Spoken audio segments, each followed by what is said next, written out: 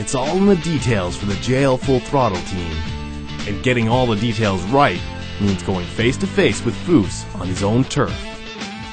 JL Full Throttle has been extremely exciting for me because, you know, it's always been a dream for me to have the little diecast cars.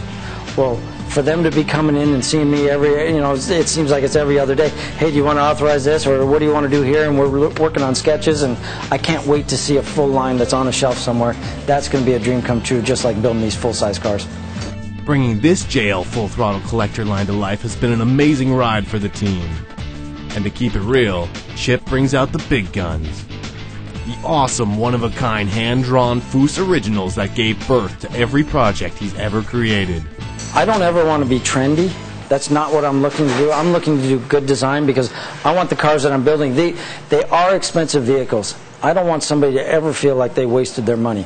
I want them to feel good about the money that they spent on their car and know that that car is still going to look good 10, 15, hopefully 20 years from now. When I'm asked what I see as the future of hot rodding, you know, if I knew exactly what that is, I'd be doing it today, which I'm trying to do. That is the future, is do what comes from the heart, what's going to make people happy, what's going to be, it may become a trend, but we're not trying to build a trend. Working with Foose is an amazing experience.